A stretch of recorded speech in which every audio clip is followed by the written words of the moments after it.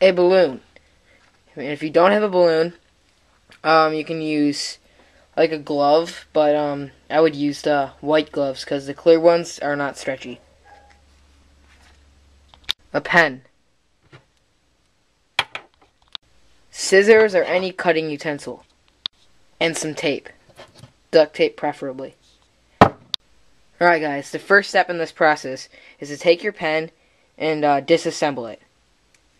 So any pen you can pretty much disassemble. And this is going to be the ammo. So set that aside for now. And then take the cap off. And there you go, your disassembled pen. Now, right here, you can cut this part off with some scissors or any sharp utensil. And then right here, from like right where my finger is, right there, cut the tip off so you have more space so the arrow can actually fly through. To cut the pen, what you do is put your scissors on the spot where you want it, and don't press down or also crack it. So just apply a little bit of pressure and then turn the pen, and it'll eventually create like a seal where you can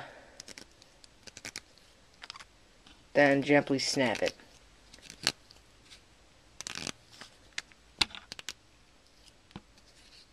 Okay, once you have successfully cut each ends, it might look a little jagged, so you might want to sand it, but that's optional. I'm not going to do that at the moment because it's not really necessary.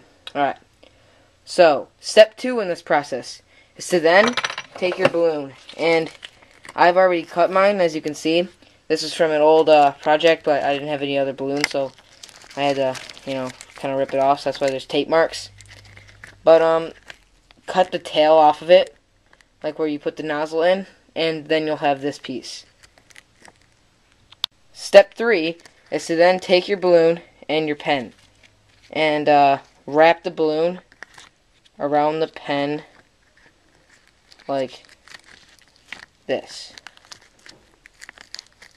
Make sure the pen is inside the balloon, so then it'll look like this, and then tape it. Once you have taped it securely, it should look something like this. It's a little sketchy, I know, but if you had a glove, it might work a little better. But yeah, this is how it's supposed to look. And then you just grab your ammo, load it inside, and then you shoot.